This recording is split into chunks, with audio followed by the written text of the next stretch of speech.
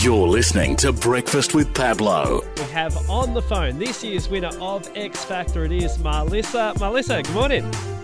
Good morning. Now, you're the youngest ever winner of X Factor in Australian history. What does it mean to you to know that? It means like the universe to me. Like I didn't expect it at all, and my dream has come true. So yeah, I'm really grateful to everyone who supported me and voted for me. And yeah, I just can't thank everyone enough. You're a Year 9 student. What's the reaction been like from your school? The school's gone crazy about it. Yeah, but they're really supportive. So yeah, it was great to see their support. And I went back there recently, and they were like, "Oh my goodness, someone from my school has won the X Factor." We're so proud. And yeah, they can't believe it as well. So, is it fair to say you're now the most popular Year 9 girl in school? Well, I think that's gonna have to be true. Yeah. Now, how do you fit your studies in with your X Factor commitments? Well, unfortunately, I'll have to leave my school because I think it's just going to be too hard for me and the students around me.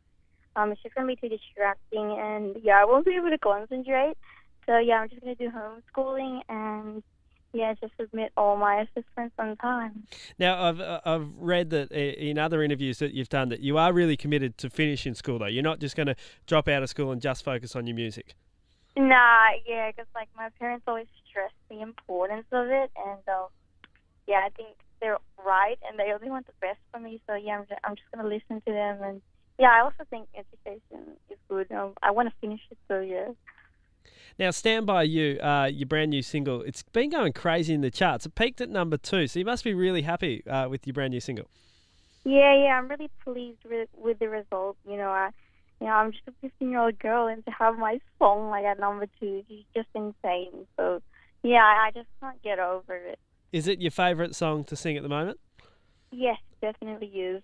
Because it's my own, it's my original, and I just can't believe I have an original song. Yeah, and I think it's so catchy, to be honest. I always every time I hear it, I just start singing along. Probably not quite as good as you, though.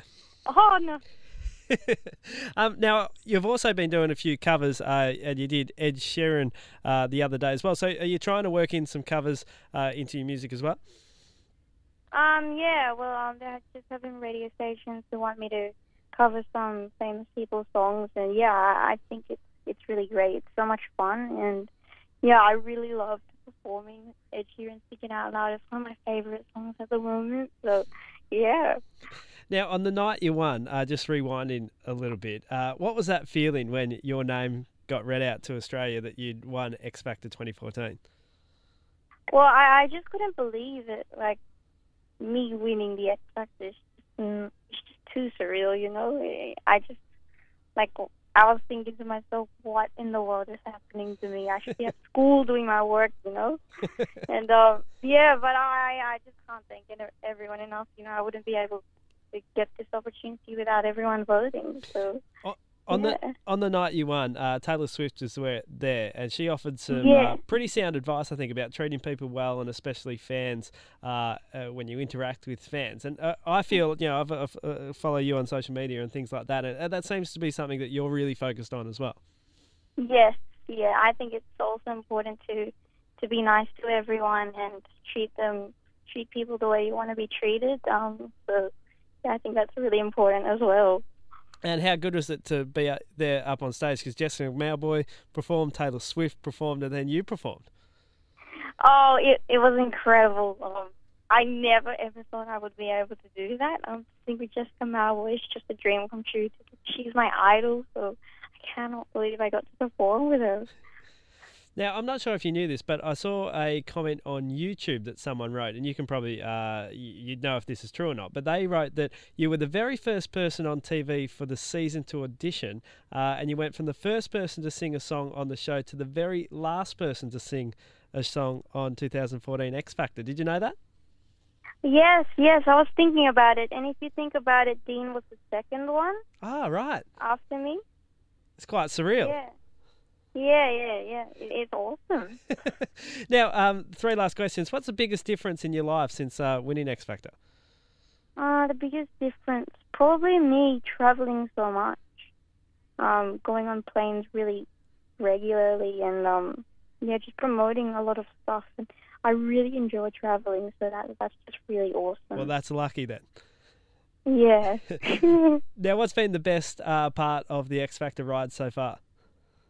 The best part, I think winning it. Winning would definitely have to be it. Yeah. Also going to New York as well. Definitely. And meeting John Legend. Was there any bad parts? Because you did get sick for a little time in the show. Was that your worst moment?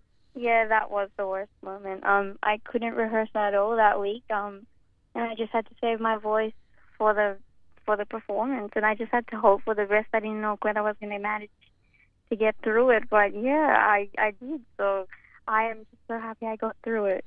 And what's the plans for you for the end of this year and moving ahead for 2015? The plans for this year, I'll be doing the Carols in the Domain. Awesome. So that's really exciting.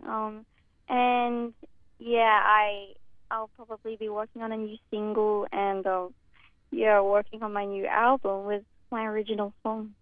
Well, we can't wait to hear it. You were such a great performer throughout X Factor 2014 and such a humble winner as well. And I really thank you for taking your time out this morning. We appreciate it.